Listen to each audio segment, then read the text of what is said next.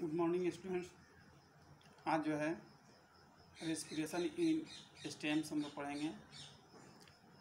Plants में respiration जो है वो स्टेम के ज़रिए भी होता है, लेकिन अब वो स्टेम में जो हर्बेसियस प्लांट हैं, जो सॉफ्ट प्लांट होते हैं, उनके स्टेम पर स्टोमाटा मिलेगा। लेकिन जो हार्ड और वुडी जो प्लांट हैं उसमें स्टोमाटा नहीं मिलता है।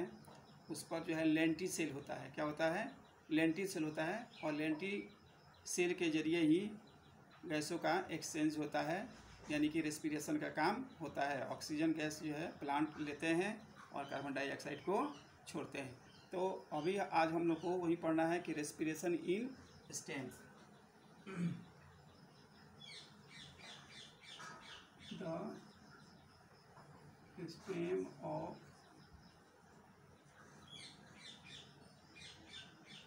herbaceous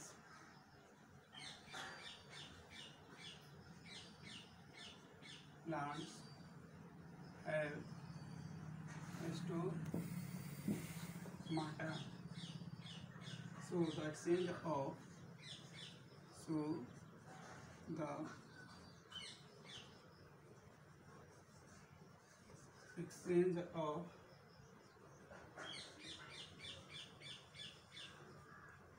gases in stems of herbaceous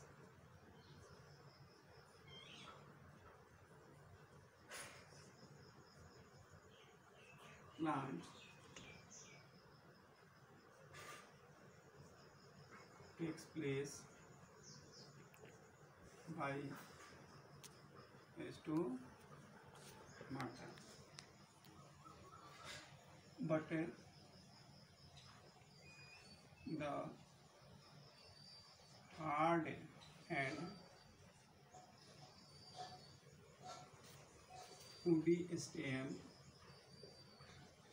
of the plants do not have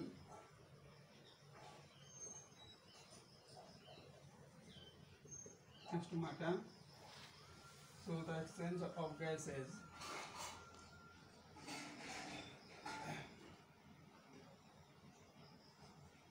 in woody stems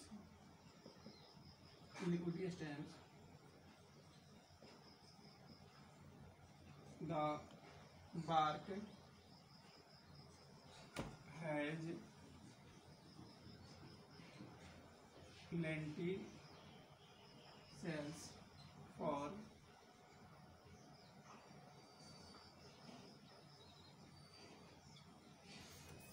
gaseous exchange। अब यहाँ पे देखें कि जैसे स्टेम हो गया, स्टेम में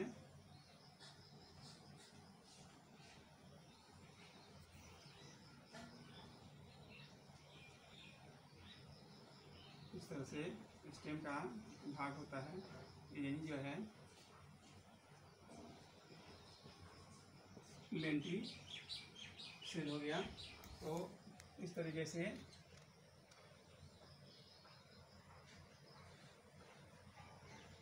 ये हो गया लेंटी सेल।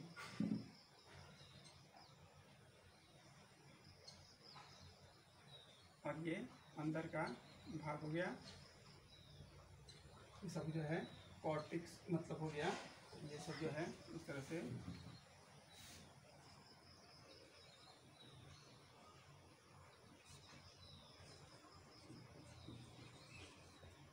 कॉर्टेक्स हो गया, ये लेंटिसेल हो गया।